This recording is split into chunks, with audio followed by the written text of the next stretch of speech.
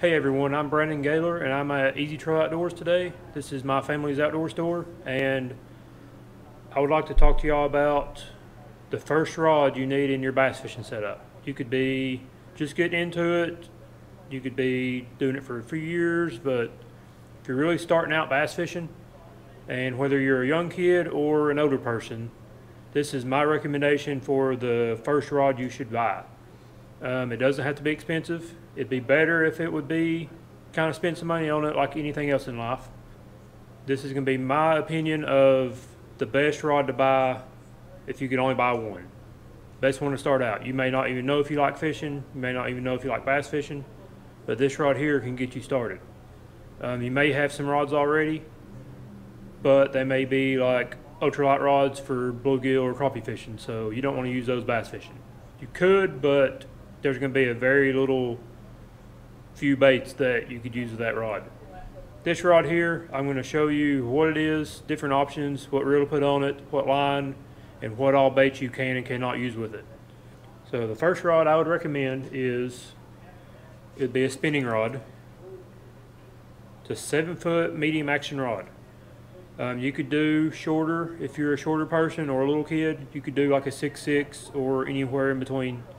Or you could do longer if you want to. I'm like about 6'1" tall wise, and I'll use 8-foot rods and they're fine with me. But if you're in a kayak, you may want to go shorter rod. I personally in a kayak, I use 8-foot rod and it's fine. But I like a 7-foot medium action. This first rod I'm going to show y'all is a combo, and a combo means that you get a rod and a reel all together for one price. That's probably your cheapest, most budget option, most likely. This is a Lew's Mach 1 with a Lew's Mach 1 reel. It's a 300 size. This rod is 7-foot medium. It says action is moderate taper, which I'd really have a fast taper. Lure weight says 1/8 to ½ ounce. So this rod's a good kind of budget option. It's a $100 rod. I know to some of y'all that's a very expensive rod, but bass fishing, you really need to pay for, you kind of pay for what you get with anything fishing or anything in life, pretty much. But to get in a rod and reel for $100, that's a pretty budget, cheap option bass fishing. So if you're wanting to spend like 50 bucks, you may have to go to Walmart and buy some dirt cheap rod and reel, and it's probably going to last you more than a year if you're seriously using it. But at the $100 range for a rod and reel, it should last you several years, most likely. The reel would probably be the first thing that would tear up, maybe. I don't know that personally, or like by experience, but these are about a $60 reel, so they're entry level. This whole rod is entry level, but it's nice. It is 2-piece, which I don't recommend, but if you just have a small car or if you don't have any way to store it, that's fine to go with. I would highly recommend getting a 1-piece rod. You don't have to fight with it being crooked or anything on you or it popping off, or it's probably not going to be quite as sensitive being a 2-piece rod. So any kind of combo would be what I recommend as an easy get in the game kind of rod and reel. For the reel, I'd recommend, this is the 300 size, I recommend the 250, 2500, just different brands go by different sizes, or the 300, 3000 size. It's the same thing, just somebody at other companies add a 0 on the end. After this, you get into the single rod, single reel category. So next up we have this line of individual rods. I'm gonna start out with Dobyns. That's my favorite brand of rod. That's what I use. That's what I've used for almost 10 years now, and I have extreme confidence in it, in the product, in the company, everything. So I'm gonna start out with their lower end is the Coat series, and this is 703. This is the Dobyns Coat 703. 7.0 means 7 foot and 3 power. 3 is the power, and that means medium. It's a 7-foot, 1-piece, 8 to 17 pound test line, 3/16 to 5/8 ounce medium fast action. So the big difference between this rod and the combo is fast action. The combo had a moderate action, and what that basically means is at the tip of the rod, when it loads up, you see how much more, well, I'd have to compare the other rod to you, but this rod has from about that fourth guide right here, it really bends a lot, and then back here at about the fifth and sixth guide, it has the backbone comes into it. So you can see how much shorter the tip is, and I'll show you all the other rod comparing to it.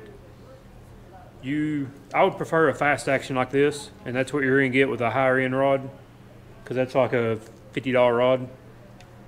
This is a $80 rod, $79.99.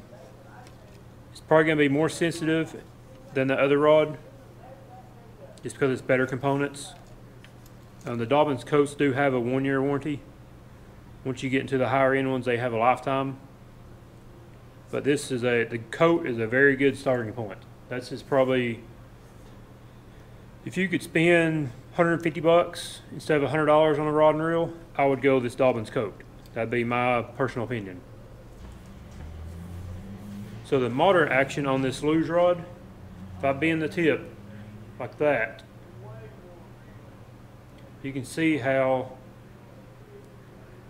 it's got less of a bend up here at the tip. It goes farther back into the rod. It keeps bending all the way to about the sixth guide right here. And then it gets into the backbone. And that softer tip, it's gonna be better for treble hook baits, but it's gonna be worse for your single hook baits. And it even has some bend back here in the backbone too, where this coat is gonna be stiffer. See how much stiffer that is? Right here's a little lighter, then the tip is quite a bit lighter.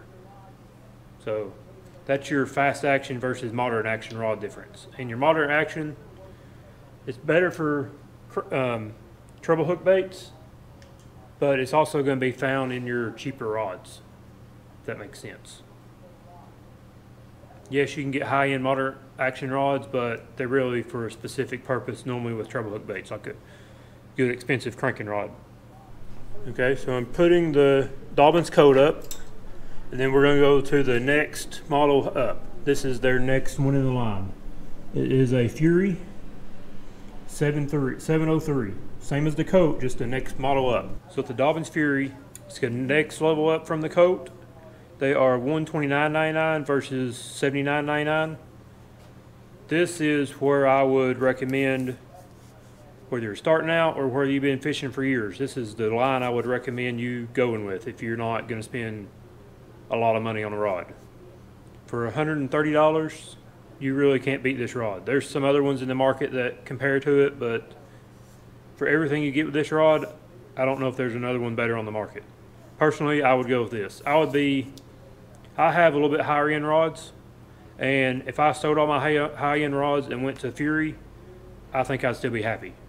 It's not going to be quite as crisp and everything, and totally being able to feel every little pebble, and when the fish breathes on your bait, you won't be able to feel that as well with a high-end rod, or with this as a high-end rod, but you get the feel of more of a high-end rod. And for some people, $130 rod is a high-end rod, but it's really not. So if you think that way, just give you some few years in the bass fishing market and you'll learn. Anyways, with the Fury, you still have the foam back here on the back, on the butt section, but you're getting cork on the handle, which I like cork, some people don't. You're getting a higher modulus graphite blank, which you'll be able to feel better. And all these Dobyns rods, they're very well balanced. So with a reel on it, it'd be even more balanced, but your balance point's right here. It's gonna be lifetime warranty, where the coat is 1 year. So this would be, you buy this rod once, and if it breaks or anything, you're gonna get a replacement every time. You gotta pay a little bit, but not the price of a new rod for 130 bucks. You're gonna be half of that, like 50 bucks, I think, 50 or 60. I'm gonna put this Fury up on the Dobyns rack, and the Fury line is our best selling rod line. Let's see, next up we have the Sierra. Here is the Sierra 703. There's also a Caden. I'm not sure if it has a 703. I'm sure it has some kind of 3-power rod, but that's a good rod also. So with the Dobyns Sierra series, this is really your entry-level, higher-end rod. I guess not high-end, but like your, I guess, serious tournament fishing, that kind of guy rod. You're at the, let's see, 180 price range, 179.99. So you're really kind of getting up there in price. If you're just starting out and don't know if you even like fishing or not, I probably wouldn't go this far. I would probably go to the Fury as your high-end rod, or even like the $100 combo. But if you know you like fishing, you know you're gonna want to be super serious into it, maybe get in tournaments, whatever. I would start here. Well, I would probably start at the Fury, and then if you can swing it, you swing the extra money, go to this. It's going to be well worth the extra 50 bucks or whatever it is. With the Sierra, you're getting full cork, higher grade cork. You're getting Fuji reel seats, which I think all the Dobyns have Fuji reel seats. I'm not 100% sure on that, but better quality blank. This is when you get really into your filling rods. The Sierra, Caden, and up, you're going to be able to really feel the baits and the bites and stuff like that.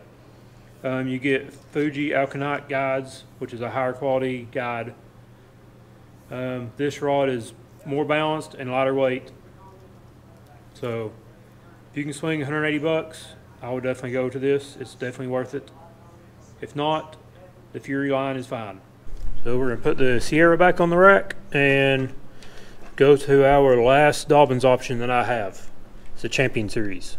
So Dobyns Champion XP 703. Same power and everything as the last rods. But this, the Champion line, you're like 260 price range, so you're getting up there in the higher end rods. This is like the middle to high end rod in the bass fishing world. They can go as high as $500–600 or even more. But the Champion line is your workhorse. I'm a every weekend tournament fisherman kind of rod. This is the rod you want when you got money on the line, pretty much. It's gonna give you the best of everything. Not the best, but the best money can buy in this price range rod.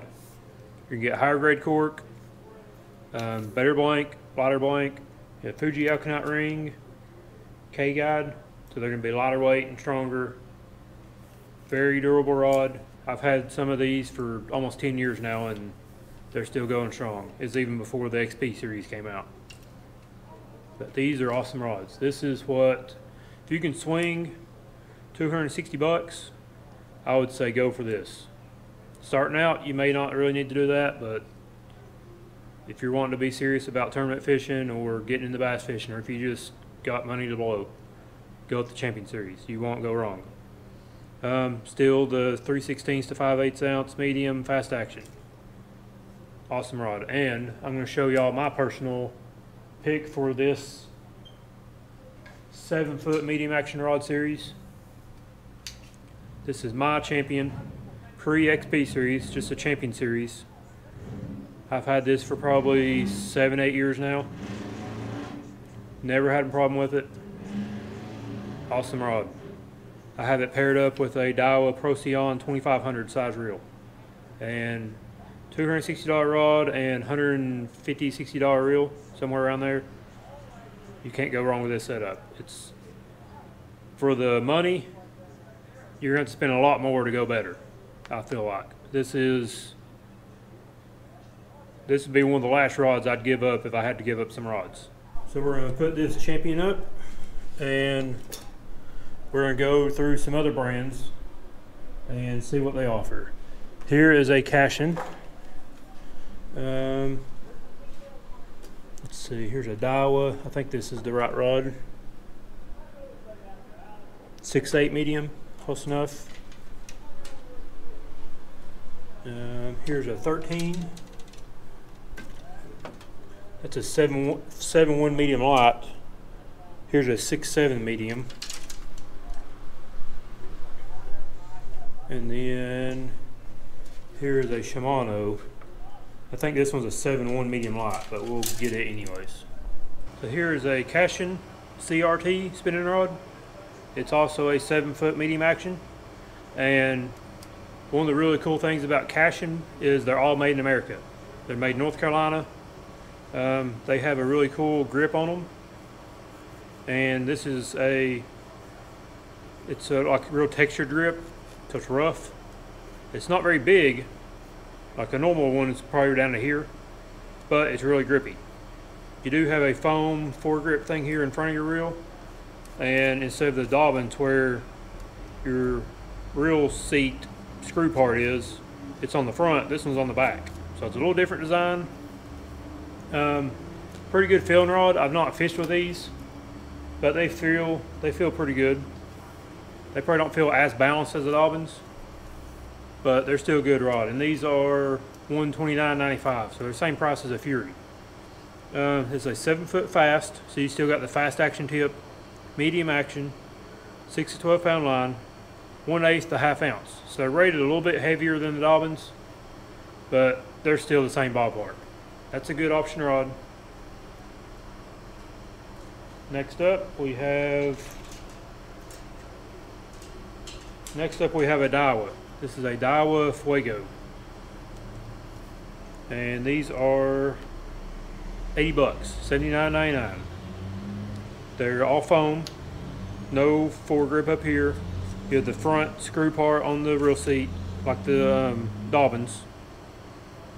They're real slick finish, kind of like the coat's the same way. This rod is rated, let's see, 1/4 to 3/4 ounce. So this is a heavier rated medium action rod. Let's see. It's a 6/8 medium fast action. The 6/8 versus 7-foot is just personal preference. If you're a shorter person or a kid or small lady or something, you may want to go with a shorter rod. It's just whatever you want. This rod feels pretty good. It's kind of on the level as the coat. Good option. It's kind of a nice looking pretty rod, especially for that price.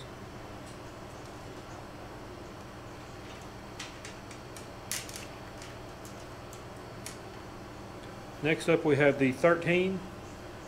It's a 13 to 5 black, and this is the cheapest rod. It's 60 bucks. So if you're wanting to get into the $100 range of a rod and reel like that combo was, this would be a good rod for you. This rod is 6'7", so it's shorter again. It's a medium action fast, so instead of a moderate action like that combo, this one's a fast action. So probably a better rod than the combo, but you'd probably have to go to like a $40 reel to get into the $100 range. The lure weight is 3/16 to 5/8. I think that's the same as the Dobyns were. So it's a really good filling rod for the money. It feels real lightweight for that price. Pretty well balanced. I don't think you could go wrong with this. I don't know about durability wise, but they feel pretty durable. They have a rougher feel, if you can hear that. That's how some of the higher end Dobyns are. It's just cosmetic. It's not really anything important. Some people don't like that feel. I don't care. Just whatever you want. The best way to do is come to a shop like ours and fill these rods and feel what's best to you. They have foam on the handles and the rear facing screw part. And one cool thing is, for this cheap of a rod, they have an exposed reel seat. That Daiwa didn't even have that. So that's really cool. That would give you a little more sensitivity because it's right there on your reel. And then the last rod we have in our store is the Shimano SLX. These are a very good rod for the $100 range. So it's in between the Colt and the Fury. I would rank this probably more like the Fury. So it's a really good value for the $100 range. You do get the foam instead of the cork. You get a front screw part of the reel seat with no foregrip. This is a 7-foot medium light, They make this as a medium. I'm out of it right now, so I'm not going to read you the lure specs and stuff. It's got a kind of exposed graphite feel, kind of like the Fury and some of the other rods. This is a really good rod. My wife has one of these. It feels really well. It does feel kind of easily broken. I've had a few of these come back broken, but not bad. They're very lightweight. They're pretty well balanced, but they do kind of, because they're so lightweight, they feel, and I'm going by lightweight by feel. I'm not going by weighing it on the scale. I'm not getting that too specific with it, I guess. They just feel like they could snap easy. Not going to knock them though. They're a really good rod, especially for $100.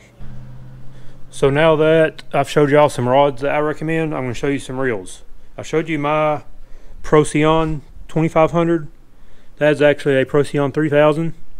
I would recommend any 2500 to 3000 size. I really like the Daiwas. This is the Daiwa Exceller. There's a 3000 and a 2500 both right there. So the 2500 size, it's going to be a little smaller than this 3000 size. The body's a little smaller, spool's a little smaller. With Daiwas, you get a normal style handle with the 2500. Then with the 3500 or the 3000, you get the T handle. And this is just kind of personal preference. 2500 is going to be a little lighter. You can hold more line to 3000. I prefer this, the 2500, just because the little bit extra lightweight and that handle. I prefer it over the T handle, but it's all personal preference. For a really good budget reel, I don't have one here. I've sold out of them. It's a Daiwa Revros. They're 60 bucks, and they're the best cheap, or not that. 60 bucks ain't necessarily cheap, but they're the best budget lower end reel I've found. And even the Exceller for $100 or Exceller for $80 or the Procyon for $170, those are really good reels for their price. These are Shimano's. There's a Sahara for 80 bucks. There is, this one's $100. It's the Nasci, or I don't know how you say it, Nasci. Then you got the Ultegra for $160. Any of those are pretty good. I still like my Daiwas. We've got a 13 GT or Creed GT for 90 bucks. That's a 2000 size, so it's a little small. That's a small reel. We got the Lew's KVDs. There's several different sizes of those. They're $90. Then the Mach 1, which is what came on that combo rod, it's 60 bucks. That's the same exact reel that was on that combo. So you're getting a $100 combo with a $60 reel on it. Any of these reels will be fine. If you're wanting to put it on like a Champion or a higher end rod, I would definitely go with the Procyon or maybe even the Ultegra Shimano. I just tend to like these better. That's what I use. I like Daiwas. I like Daiwas and Daubens. That's my personal preference. That's my opinion. You may hate them. That's your opinion and you're entitled to it. Just try them out. Go to a store like ours and try them out. So if you're going like the Champion route, I would go with a Procyon. Something in that price range, the $150 to $200 range. If you're going Fury or even less, or I guess anything less than Champion, I would still stick with that Revros. 60 bucks. You can always upgrade the reel later. You got a good, I'd rather spend the money on the rod starting out with, because that's how you're going to feel your fish. That's how you're going to do everything. I mean, that's your tie between you and the fish and your line, of course. But spend the money on the rod and then buy you a Revros or a cheaper reel like that. I really like the Revros for 60 bucks. I've had them for a few years and they hold up. They're good reels.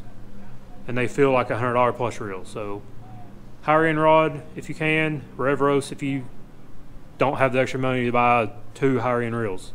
For line, if you're going monofilament, I would stick with you want a smooth handling line, like a one that won't kink up. Like if you're going Trilene, there's XT and XL. XL is extra limp. and XT is extra tough. So this is smooth casting, like it says. That's what you want in a spinning reel. I like 8 pound, sometimes 6, but a good all-around line is 8 pound. So pick you a mono, 8 pound. Starting out, start with mono. It's easiest to handle, cheapest, all the pluses.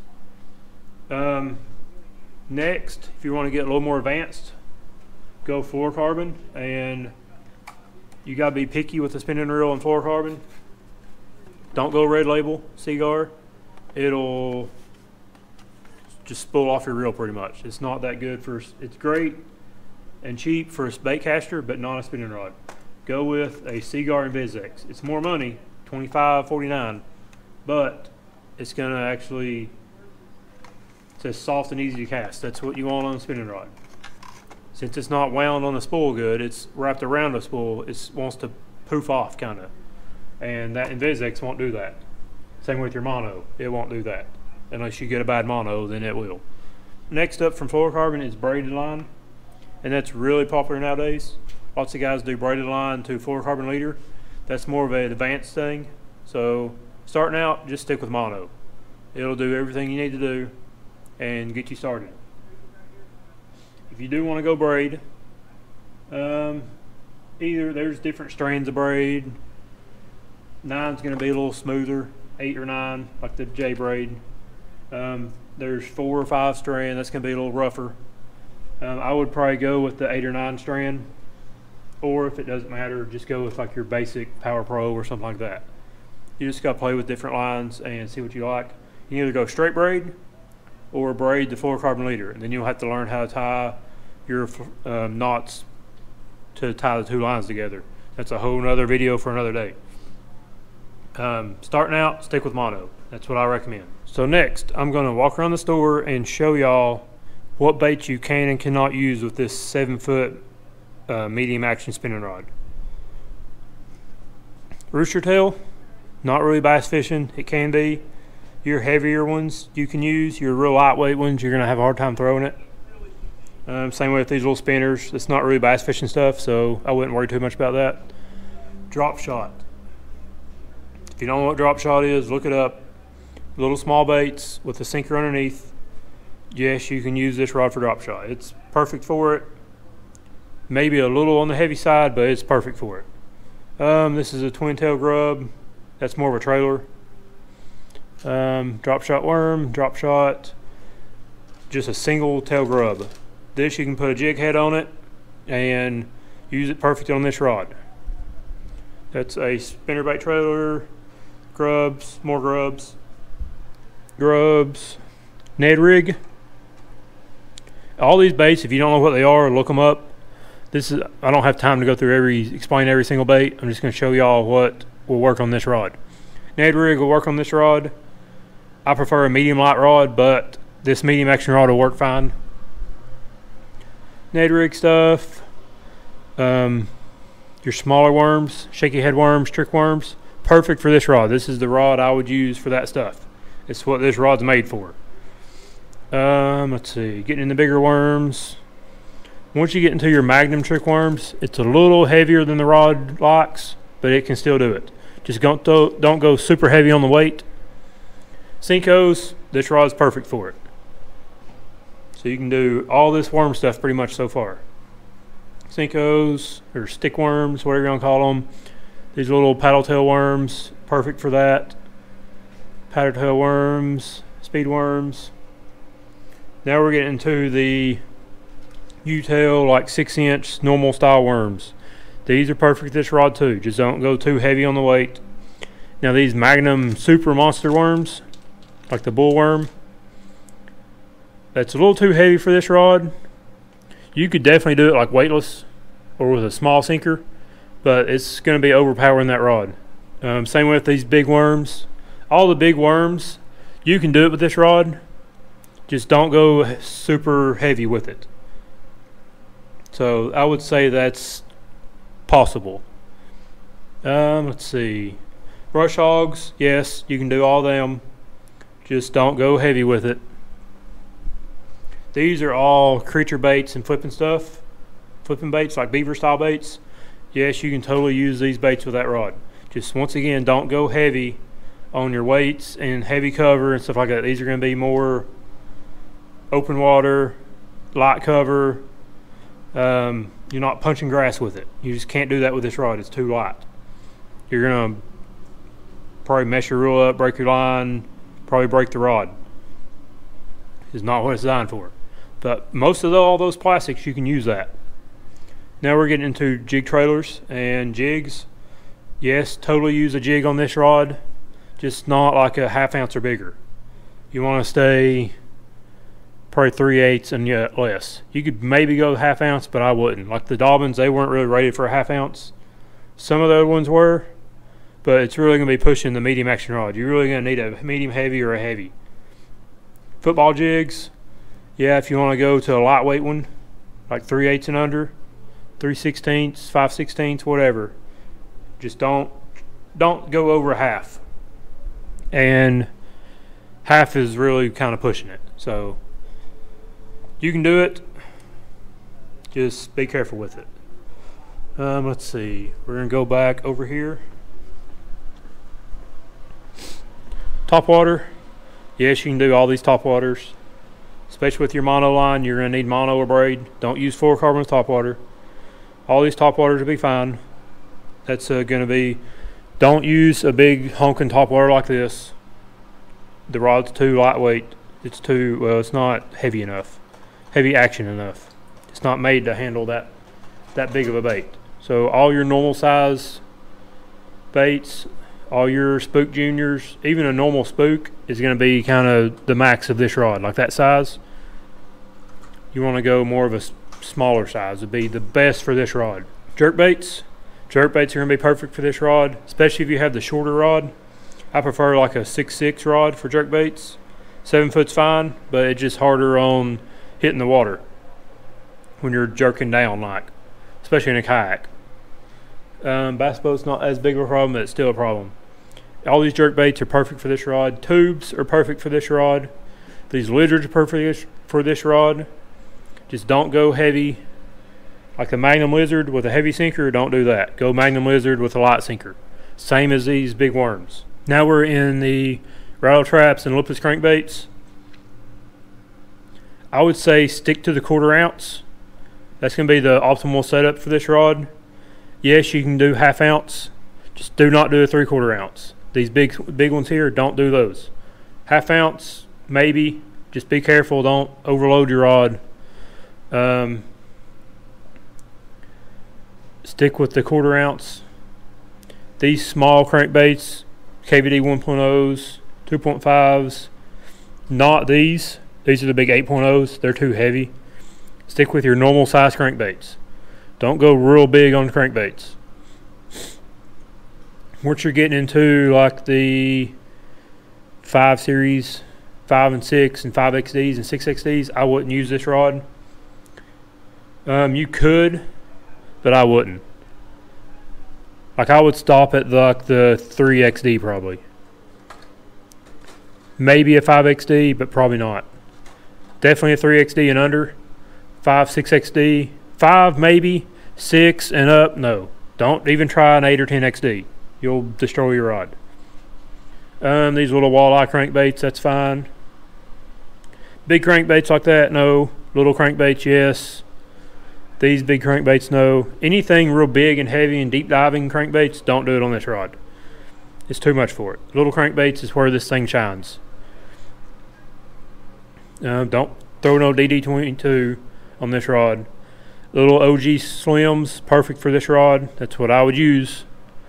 MR6s, perfect. Big Spros, no. These Spros, that should be fine.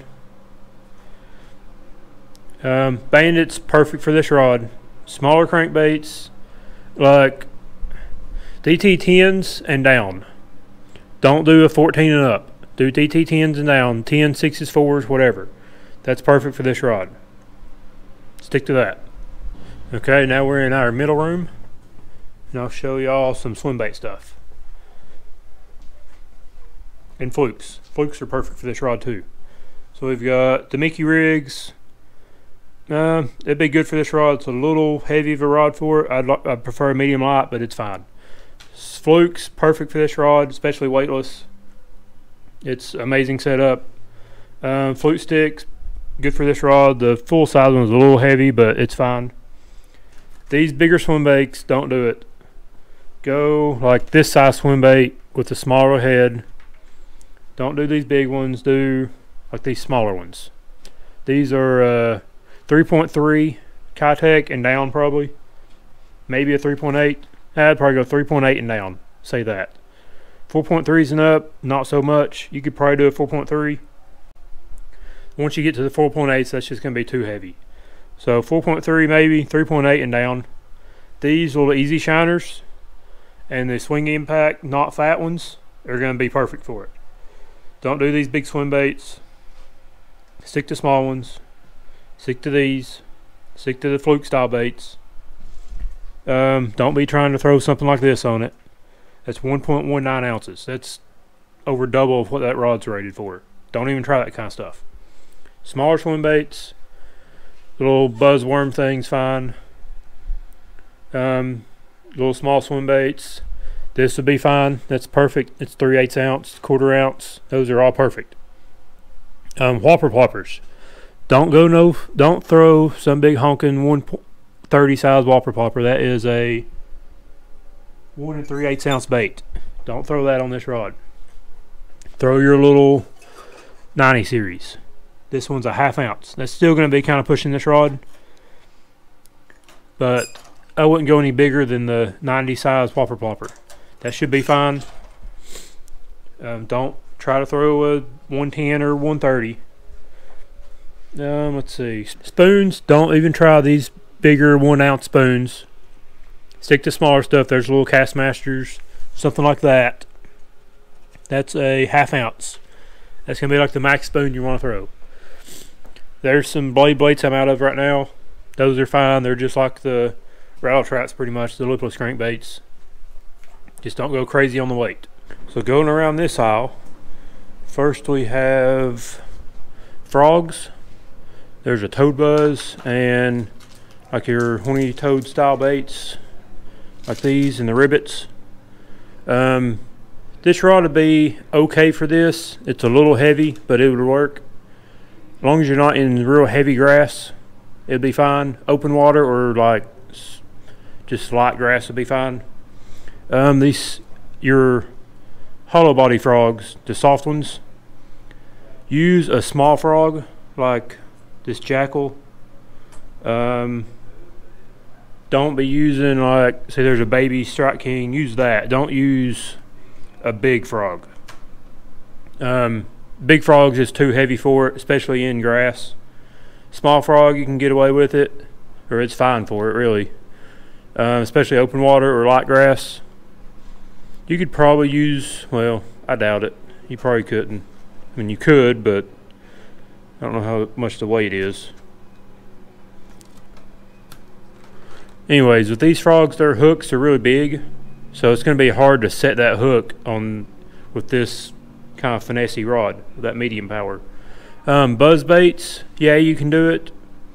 Any of them will be fine. It's just going to be hard to really quick to get that buzz bait up on top of the water with the spinning reel. You can do it and it's fine, but there's a better option out there. Spinner baits, do not go with a big heavy one. That's a 3/8, so stay 3/8 and lower. There's a 1/2. I probably wouldn't even go a 1/2, but definitely don't even try like a 3/4 or 1 ounce. Like there's a 1 ounce. Don't try that. Stay with like 3/8 and less, or if you really want to, go a 1/2 ounce, but I wouldn't recommend it. Same way with those. That's all spinner baits. And there's also, we've got chatter baits up here. I'm out of my normal chatter baits, my originals, so I just have the jackhammers and the thunder crickets. Same way with the spinner baits, just stick with the 3/8 ounce. Don't go 1/2 ounce, or definitely don't go 3/4. So before you take my word for these rods and just go order one, especially if you order like a high-end one on my word, go to a shop like ours or Academy or Bass Pro, wherever, and feel these rods. Feel of them, feel how they're balanced, take 2 of them in each of your hands, or 1 in each hand, and feel the balance of them, feel how tip heavy they are, and compare them. Look at the components of them, feel how they feel in your hand. If you can, put a reel on them and feel of them. That's how you're going to really feel how well they're balanced. You want them as balanced to that reel handle as you can. Usually your money gets, the more you pay, the better feeling rod you're going to get. Once you get above like the champion line, like the 250 sign, it's probably not as important. But start out with a good rod, or start out with the best rod you can afford. Just don't go on a buy and doing it. You don't really need it. You can start out with the combo like I showed you for $100. $100 is still expensive for some people. It is for me, but I've done it for years. I've fished for about 20 years now, bass fishing, and I've started out with the cheaper stuff and slowly worked my way up to the high-end stuff, or higher end stuff. So just take your time, enjoy the cheap stuff, learning. It's great to learn on. It may last you a few years, it may last you 1 year. So just get started, get something, get a $50, $100 rod, whatever you can afford. If it's used, that'd be great too. Just get started, get out there, go fishing. That's my best advice for you all. Just try it. You'll never know if you love it or not, or if you even like it or whatever, unless you try it. Just try fishing, get your first rod, and go out there and try. Thanks for watching, and check back next time to see what the second rod is I recommend you all to get. Bye.